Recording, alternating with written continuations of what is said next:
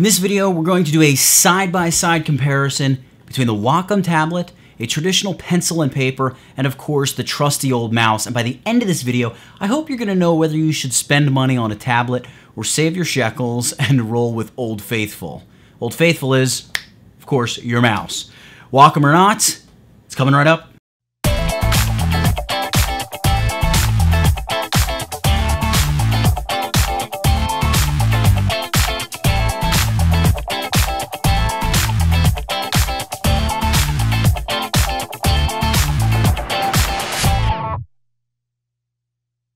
Hey guys, Nathaniel Dodson, Tutvid.com, and let's talk about the Wacom tablet. So Wacom sent me this beautiful Wacom Intuos Pro Medium tablet, and I figured I'd return the favor and talk to the good people of the internet and tell them why I need this tablet and how it stacks up to everything I use and care about. So let me also throw in that this is brought to you by my weekly podcast, the We Geeks Podcast, which you can find over at wegeekspodcast.com. I cover all things geek, design, Photoshop, photography, and more with Howard Pinsky from IceFlow Studios, and new episodes come out every Friday.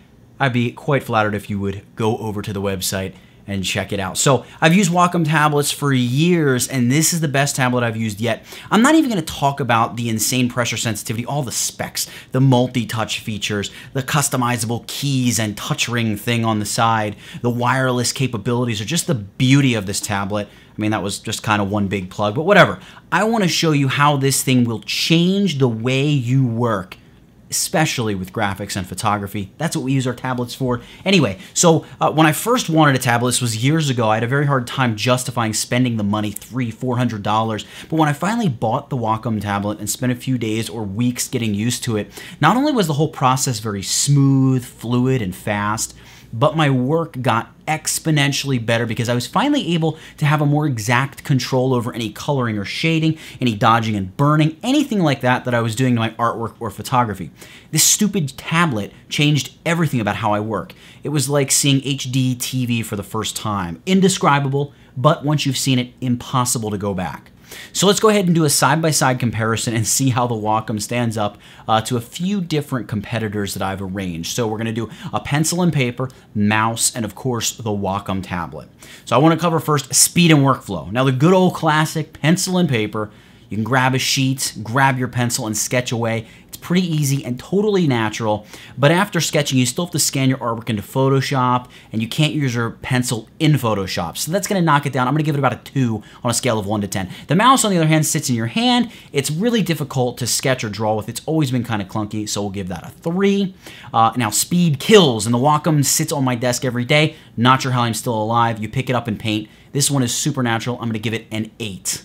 And next up, we're going to talk about functionality.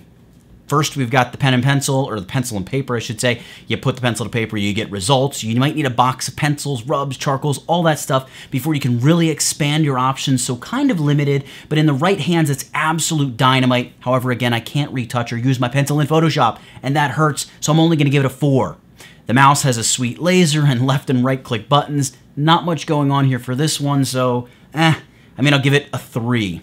The Wacom, we've got multi-touch pinch and zoom and finger roll to rotate your Photoshop document, the full power of opacity and flow behind thousands, literally thousands of Photoshop brush options, and quick buttons to modify any of those options in seconds right there on the tablet. The functionality virtually literally drips off of a good tablet. I'm going to give this a 10 out of 10 for functionality. Now, touch and feel. The pencil and paper, nothing beats the sound or feel of your favorite pencil on an amazing piece of fiber paper. It never gets old. That gets an 8. I've used a mouse since I was 3 years old, so it feels pretty natural to me. Not really for sketching or retouching, though, at a high level, but it is usable if the results don't really need to be really, really great. I'm going to give it a 7.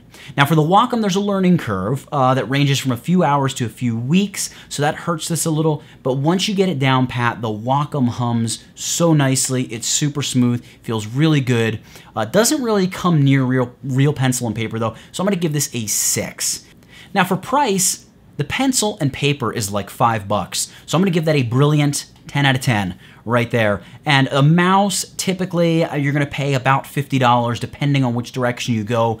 For a really great mouse, you're going to pay a little bit more than that even. I'm going to roll with $50 here though, just to kind of help find a bit of an average. So I'm going to give this a 7 out of 10 on the price scale. And then the Wacom tablet is far and away the most expensive here. The Wacom Intuos Pro Medium that I'm using here for this, it was $349.99. That's what it retails at. So I'm going to give this a 4 out of 10. However, you can pick up a Wacom for as little as $79.99. So I'm going to add 3 points back in and finish out the Wacom's price.